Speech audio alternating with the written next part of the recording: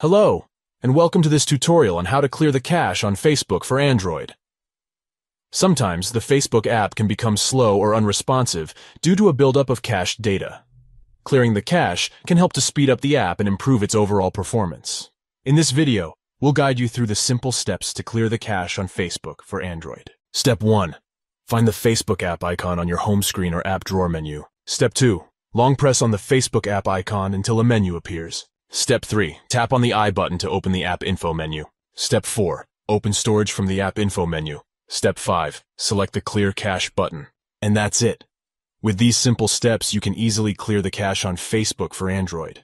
This will remove any temporary files and data that may be slowing down the app and free up storage space on your device. It's important to note that clearing the cache will not delete your Facebook account or any of your personal data. It will only remove temporary files and data that are no longer needed by the app. In conclusion, clearing the cache on Facebook for Android is a quick and easy way to improve the performance of the app. We hope you found this tutorial helpful. Thanks for watching, and don't forget to like and subscribe for more useful tech tips.